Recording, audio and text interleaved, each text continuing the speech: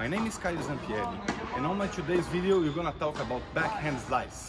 So please, if you like this video, subscribe on my channel Caio Zampieri Tennis, share with your friends and family, and don't forget to thumbs up and click on the bell to get notifications on every video I post on my channel.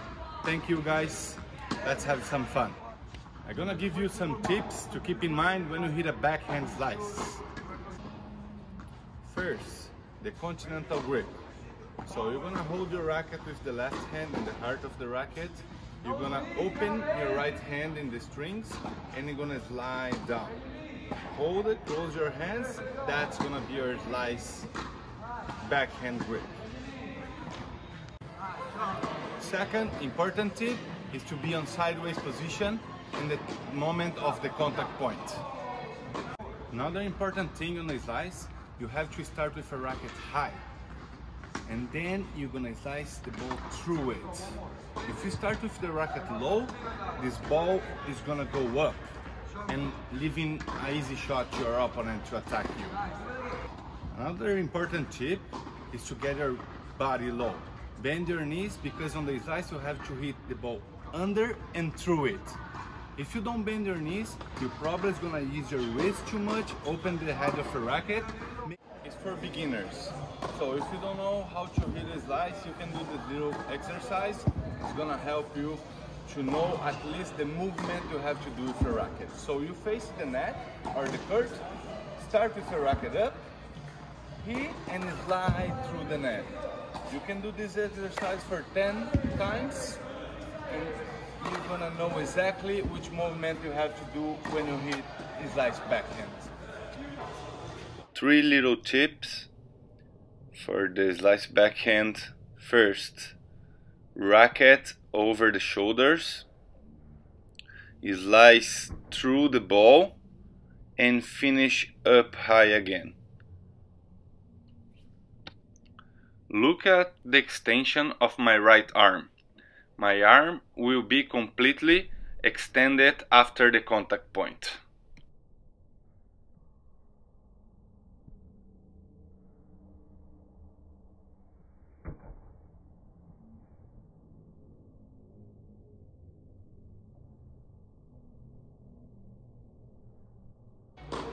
This exercise is for beginners. Step on the service line with your front foot. Put your left arm behind your back because this will lock your shoulders and leave you in the side position to hit the ball. In this next drill, you will start on the side position, use the front leg to acquire the necessary balance, and after the contact point, you will do a karaoke step. This will put in the right position to do the slice backhand. Another slow motion video, a few more tips for you guys. The first thing I do when I'm going to hit a backhand slice is to rotate my shoulders and get the sideways position. Second thing, I step diagonally towards the ball with my right leg because I'm right-handed.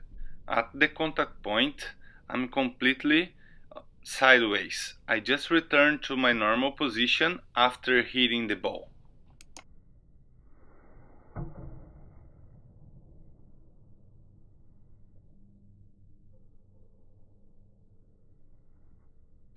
This exercise can be done at any level. You will start in the side position, you will move between the cones and execute the slice in front of your body. Another important observation, notice how well my body is balanced. I'm not leaning forward to hit the ball.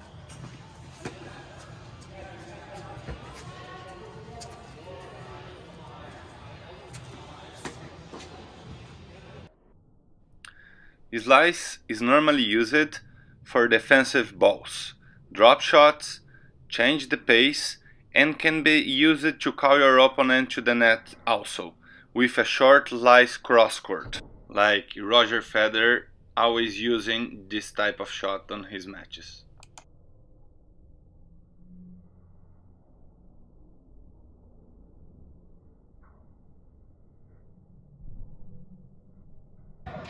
Drills for slice variations. Short slice, calling your opponent to the net. Deep cross slice to change the pace. And down the line slice when you want to change the direction of the ball.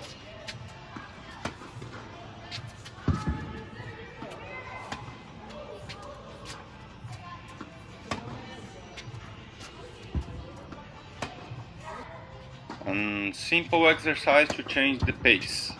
A backhand shot and a slice. If you manage to perform this during a match, you will make your opponent's life very difficult. You can do an exercise so you can play with your forehand, executing a low slice so that the opponent can lift the ball and you can attack with your best shot.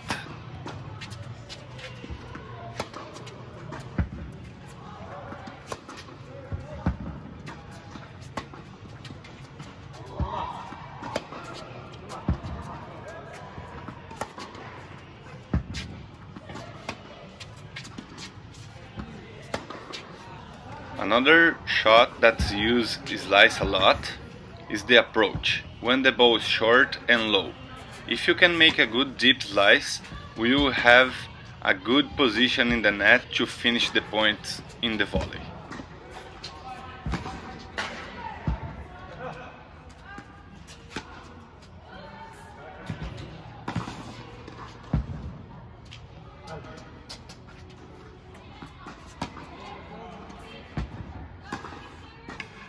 Before I explain the next exercise, please pay attention to the fourth slice.